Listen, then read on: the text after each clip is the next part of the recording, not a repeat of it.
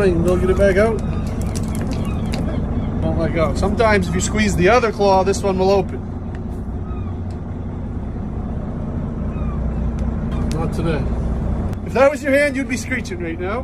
Do nothing but cry and wait for him to let go. There ain't much you can do. The pincher claw is pretty quick. The crusher claw is pretty slow.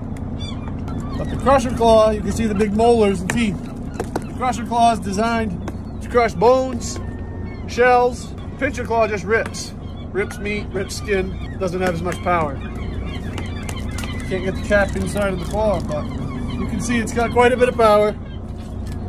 Very strong. Give him a snack. Thank you for demonstrating your power, old boy.